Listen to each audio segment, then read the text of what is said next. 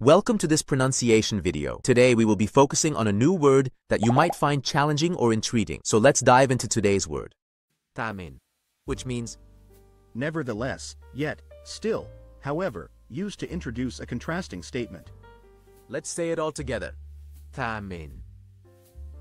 Tamen. Tamen. One more time.